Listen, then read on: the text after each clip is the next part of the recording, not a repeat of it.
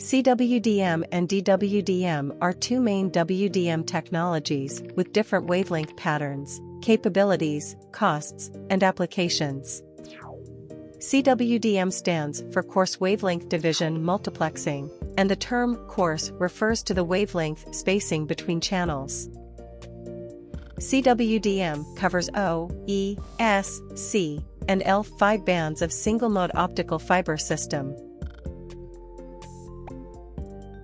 CWDM is standardized to have 18 different wavelength channels starting at 1270 nanometers and ending at 1610 nanometers.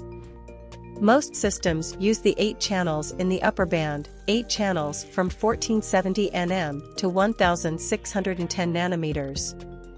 CWDM has a wider channel spacing of 20 nanometers.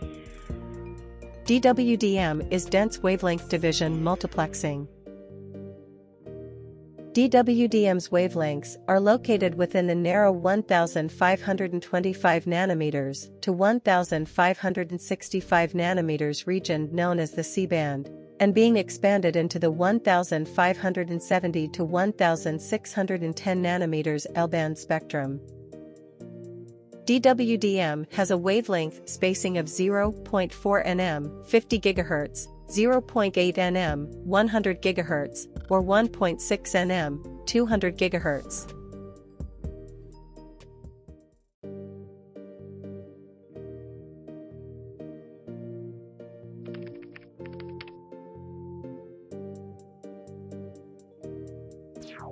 DWDM is suitable for long-distance, high-capacity long-distance trunk network, or ultra-large capacity metropolitan area network core node.